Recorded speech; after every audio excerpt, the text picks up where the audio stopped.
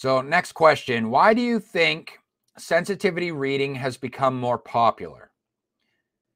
And she says, the demand is definitely growing and more mainstream publishing companies are getting in touch with me now. Mainstream.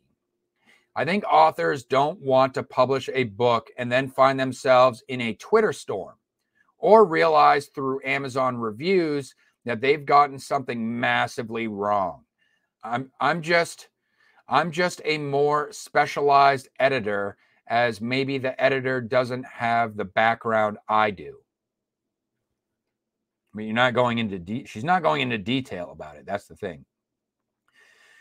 So the Vice goes on and asks, are the edits, the Telegraph piece states the kinds of changes a sensitivity reader would normally suggest? She says, I can't be sure about them all. I mean, there were a lot of edits and a lot of changes. Without having been part of the process, it's very hard to tell. So it's a freaking non-answer. So he says, what do you think of the changes made? And she says, I can't be 100% sure, but from what I saw, most of the changes looked fairly streamlined. They were changes that if I was rereading the books now, I wouldn't notice. I saw some people saying that some changed the meaning, but I didn't see much of that. Most of what I saw was pretty reasonable.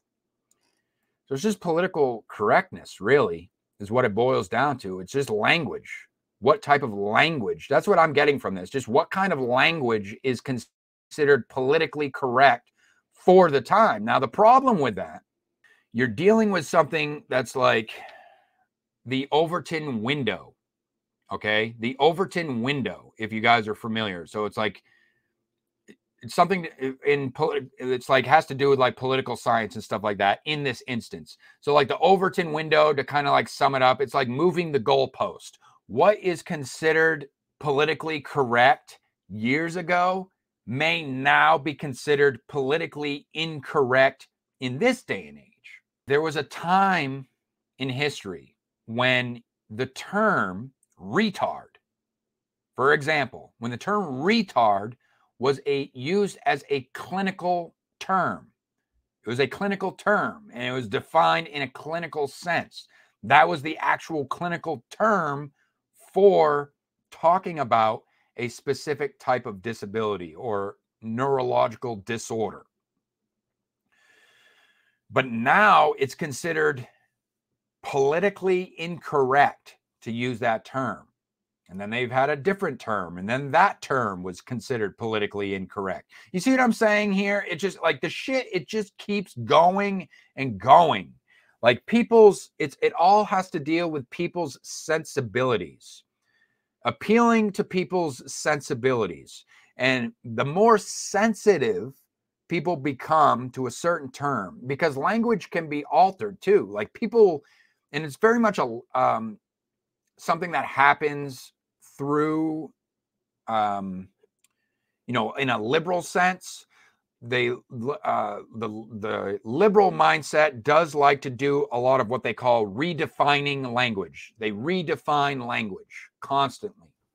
Instead of just sticking to dictionary definitions, there's always like turning, there's slang terms for words, or turning words that were, or using words as slurs when the words themselves were never originally meant to be used in a pejorative sense. So that's what causes this political correctness slippery slope argument. So then, we're constantly like revising language. And now when you get into the realm of like how that affects literature, and that's what we're getting with the rise of this, what seems like this sensitivity reader stuff. So the sensitivity reader stuff has to do with revising. What I can see just based on this article is it has to do with revising language. Instead of saying this, why don't you say that? Instead of it calling it this, why don't you call it that? But being an author, sometimes you have to use sometimes you're, or more often than not, if you're a good writer, you're using very specific language. You're using very specific language on purpose, whether it be to create atmosphere or whether it be to really hammer home a particular tone in your work. So I think that's why some people look at the Roald Dahl stuff and they're like, look, you guys, changing the word fat and saying hefty or calling them big boned or something, sure, the sentiment of the text remains the same, but it may not have the same punch as it did before, I think really is what the point of the people who are kind of up in arms about what the revisionists are doing to the work. Plus, it's not even the original work anymore. You're changing it. It's not the author's, that's not the author's words. That's somebody else's words. In other words, you're putting words in the author's mouth at that point. So then somebody who goes back and they read one of Roald Dahl's work with these new revisions, they may think to themselves, oh, Roald Dahl was one of those politically correct folks. When in all actuality, he wasn't, at least according to the standard, at least according to the standard of the Overton window and the current zeitgeist. There's that aspect of looking at it. And this isn't throwing any shade at that one woman who participated in here, because she did make it very clear that it's not her. I mean, she's making suggestions as an individual who's reading the book. She's just a woman. Women are sensitive as it is. Women get in their feelings and their emotions all the time. This is what women do.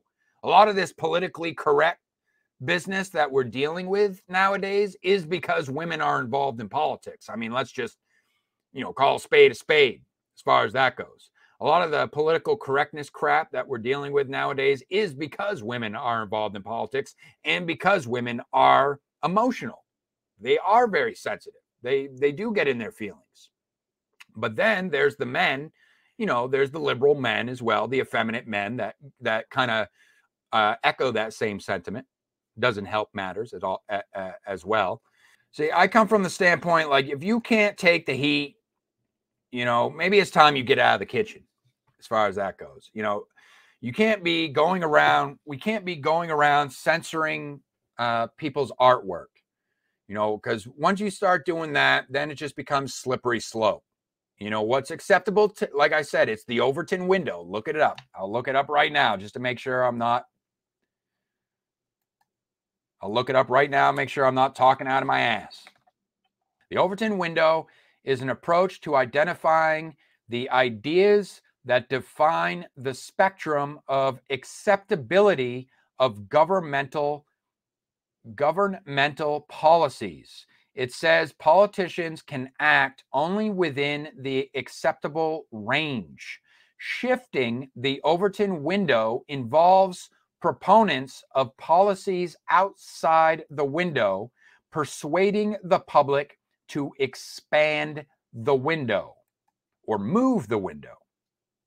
So in other words, what I'm saying here is when you start perpetuating this sensitivity reader nonsense, okay, where you want to police people's language, basically it's just an opinion. It's just some asshole's opinion, really, is what it boils down to. But in other words, if you're giving cachet to that, you're giving it weight, and you're saying that's a legitimate profession that deserves respect, you are part of the problem at that point. And what you are doing, maybe without your own fucking knowledge of doing it, is you are shifting that political Overton window.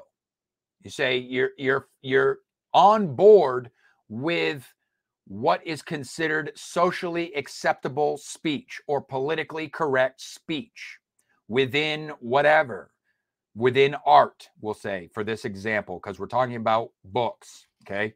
So what is considered politically correct and socially acceptable language in that medium?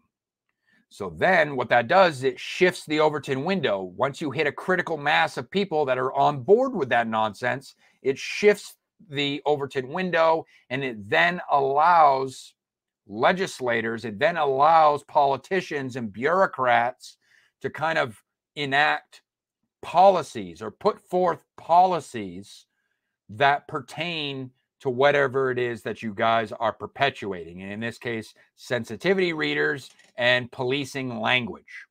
You see? So it's almost like when you shift that Overton window, you are kind of opening the back door, if you will. You're opening that back door just a crack for politicians and bureaucrats to kind of sneak in through the back door and slip in some kind of free speech policing type of policies and legislation, if you will, or regulation, you know, in worst case scenarios. So just something to think about. You know, you guys tell me what you think. You think I'm way off base here? You know, you think I'm making a point? Do you think I'm kind of creating an argument for this? Like, what do you think? You know, the conversation continues. I'm looking forward to hearing what you guys have to say on it.